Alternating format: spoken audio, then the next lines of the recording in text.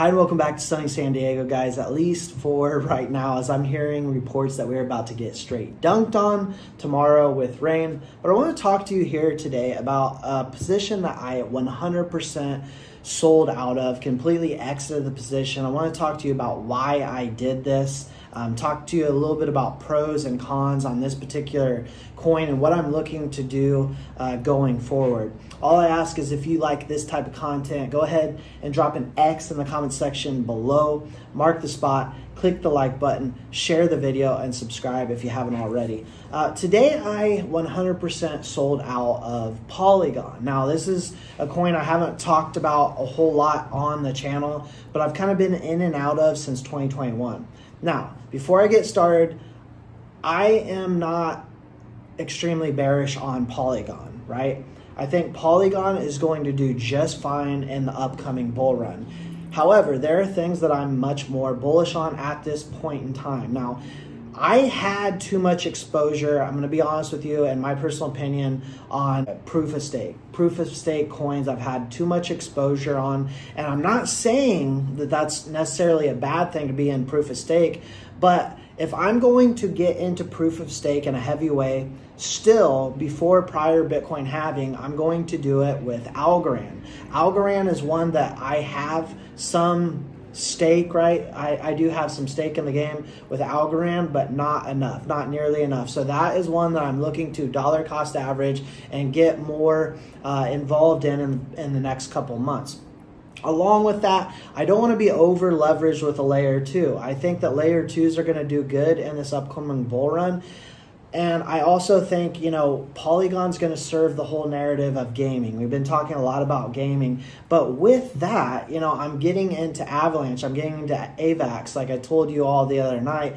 And they, I believe, are going to perform better in that whole narrative. So with that, you know, there's nothing against Polygon, or I don't have anything necessarily against Polygon. You've got great tokenomics, fully diluted market cap, great partnerships. Now, I will say with the partnerships, a lot of these are paid. And so I want all of us to be on the same page there too. Yes, they are working with Nike, Starbucks, other big partnerships out there, but that's part of what's got me a little bit bearish as well.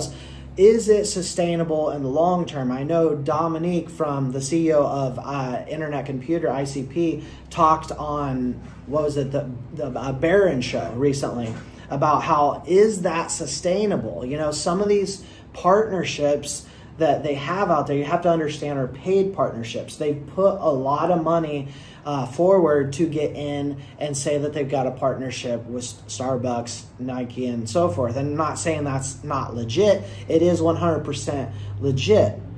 But the main thing here is I don't want to be over leveraged in proof of stake. I don't want to be over leveraged in a layer 2. And I do believe that we are going to see better returns with Algorand. Highly undervalued at just 15 cents. Now, it's came up a little bit over the past few months, but at 15 cents, it is way off from all-time highs. Now, Polygon is very undervalued as well. And so a lot of people are sleeping on Polygon. So if you're actually looking to get in, now I would say is a good time. But going back to Algorand, I think right there you're going to have a much better bet, in my personal opinion. Let me know your thoughts and your comments in the comment section below. But there's several things I like about Algorand. I want to be in projects that I'm pretty confident and actually know right now are working with big governments, countries, corporations, universities around the world. I think many of you understand that's big for me. And I do like the founder of Algorand, you know, MIT professor, as well as Avalanche has I believe from Cornell is that professor. So I like the brains behind the project. But again, a lot of people talk about this layer 2 Polygon solving scalability issues. When you take a look at Algorand, you've still got the great transactions, the fast transactions. You're talking about scalability of the world, helping actual countries and governments scale. And so again, with that, you know, you can't hold everything. I wanted to get out of Polygon because Algorand, for one, I'm trying to get some more stake in the game with Quant as well, QNT, before the fireworks go off after the Bitcoin halving.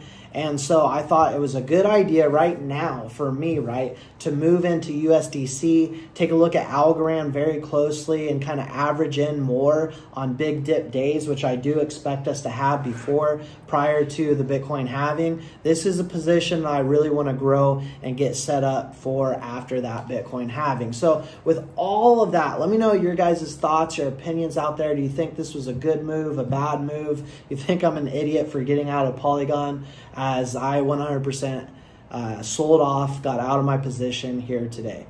Thank you all for all your support. Appreciate every single one of you. Love all of you. Appreciate the comments. And we will see you all in the next video.